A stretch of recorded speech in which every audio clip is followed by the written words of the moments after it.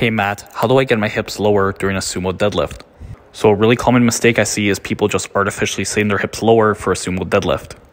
Your hip height will really be more a product of your external rotation and abduction. Let me demonstrate this. So what influences hip height in a deadlift, either conventional or sumo, is really how much external rotation and abduction you have for a given amount of hip flexion. So if I'm in a conventional position, a given amount of hip flexion, my femur here can only be projected back and forth or up and down. So what that means is this vertical distance is going to have to be greater since we're only in 2 dimensions. If I externally rotate and abduct, I don't change the amount of hip flexion.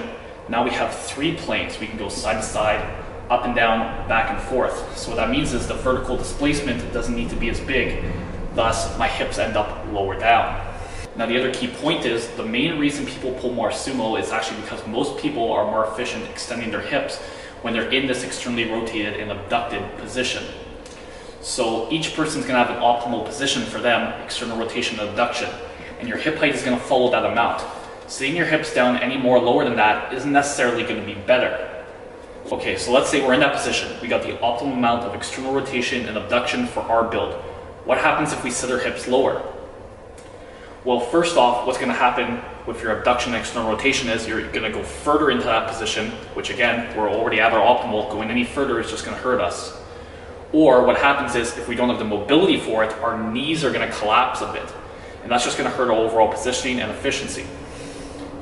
Even if we are able to maintain that position, what we're essentially going to do is we're going to bend over less at the hips and bend more at the knees, which for sumo is not a good thing because hip extension is the vast majority of times not what's going to limit sumo, especially at the start position.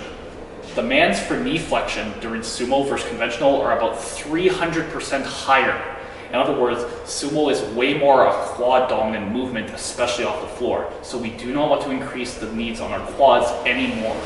This is why oftentimes when you see somebody try to set up with artificially low hips, what ends up happening is when they start pulling, their hips rise and then the bar breaks the floor.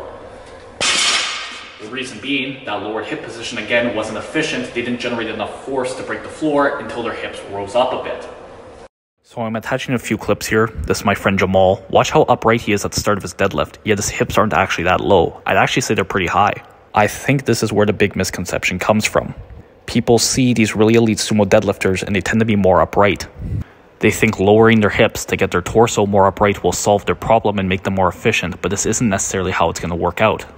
Like I said, each person has an optimal amount of external rotation and abduction that will put their hip extensor muscles in the strongest position. For some people, this will be a really upright position. And people whose optimal position leads to them being really upright tend to be better sumo deadlifters. This is because, all else being equal, being more upright means your moment arms are going to be shorter and thus easier to overcome. But just trying to recreate these shorter moment arms by being more upright probably isn't going to work for you if it means you're going to put your hip extensors in a less advantageous position. So altogether, rather than artificially trying to lower your hips, try to raise them to the height where the bar breaks the floor naturally, and experiment with the amount of external rotation and abduction to find what's the optimal amount for you.